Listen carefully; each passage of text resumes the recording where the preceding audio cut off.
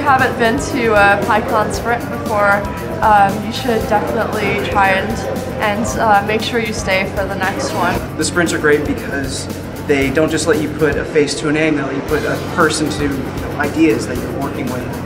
Sprinting is an excellent way to get everyone together, especially new contributors. We have, I think, a half dozen or more people who have already, submitted patches, gotten tickets closed out. This has been tremendous for us, and beginners keep you honest about how good your documentation is, about how good your new contributor guidelines are. So we've been really excited to see all of these new people here at PyCon. I'm going to rush out there because there's a lot of code to do. See you later. Sprints are on!